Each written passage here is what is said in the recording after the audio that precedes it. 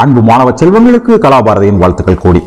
ஒரு simple problem இல்லைங்களா இது, எந்த கஷ்டம் கிடையாது. இங்க பாருங்க, consider two springs whose force constants are 1 Newton per meter and 2 Newton per meter which are connected in series. இதான் பிள்ளைங்களா முக்கியமானது, series.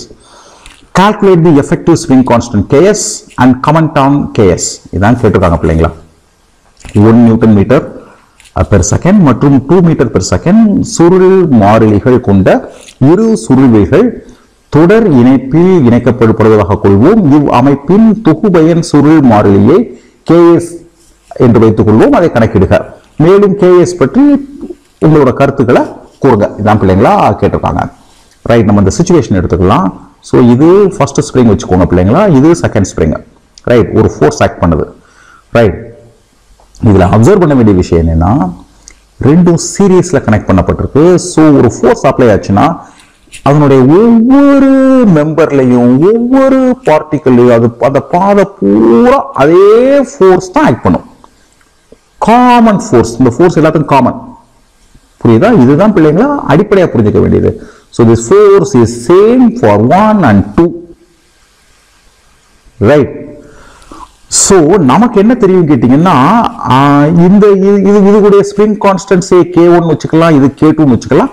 ஸோ இது அதுக்கேற்ற மாதிரி எலாங்கேட் ஆகும். சே இது X1 வச்சுக்கலாம், இது அதற்கேற்ற மாதிரி எலாங்கேட் ஆகும். சே X2 வச்சுக்கலாம். ரைட். ஸோ நமக்கு என்ன தெரியும்னா F is equal to K into X நமக்கு தெரியும். இந்த சேம் ஃபோர்ஸா இருக்கிறதுனால F is equal to K1 X1 is equal to K2 X2.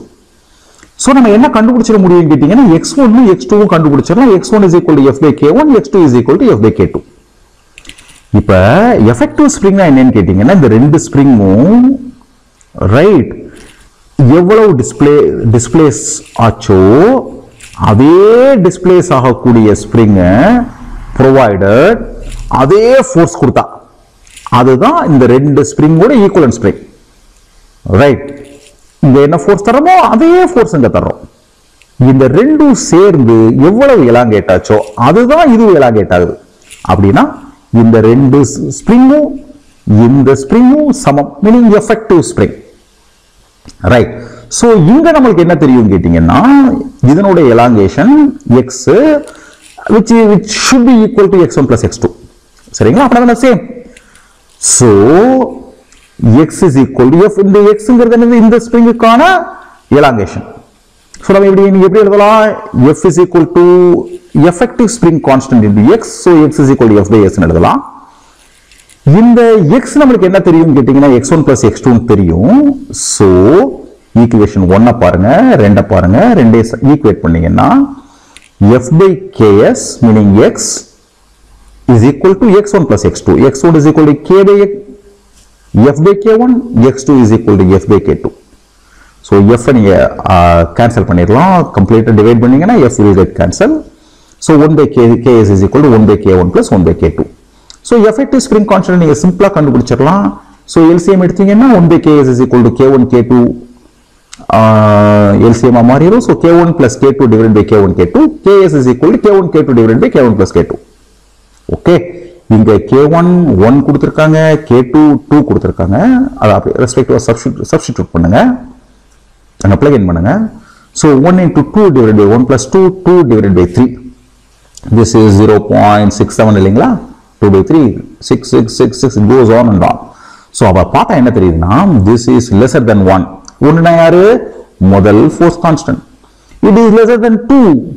So it is lesser than second constant. So என்ன தெரியுதுன்னா, ரெண்டு ஸ்ப்ரிங்கை சீரிஸ்ல கனெக்ட் பண்ணீங்கன்னா அதனுடைய effective spring constant is lesser then 1 and lesser then 2.